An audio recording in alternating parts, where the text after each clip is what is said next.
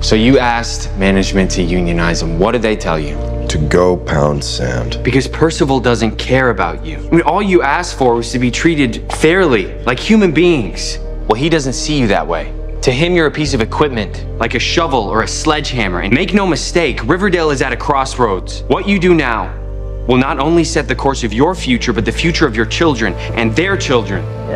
Don't we want to live in a town where if we put in honest day's work, we get paid an honest day's rate? So we can keep a roof over our heads and feed our families? What about from your childhood? Could you tell that there was something different about you? Why do not let up?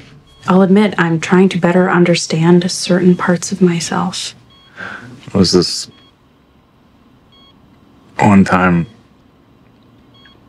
I caught a possum in a trap in the attic of the Sisters of Quiet Mercy.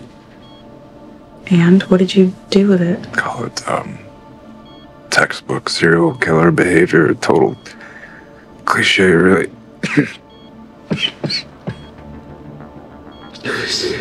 Kind of like when you killed Caramel.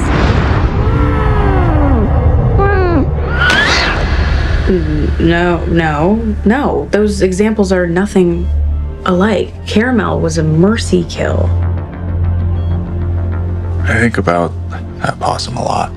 I imagine if I could go back in time, set it free, instead of doing what I did to it. Maybe my shadow self would have remained dormant.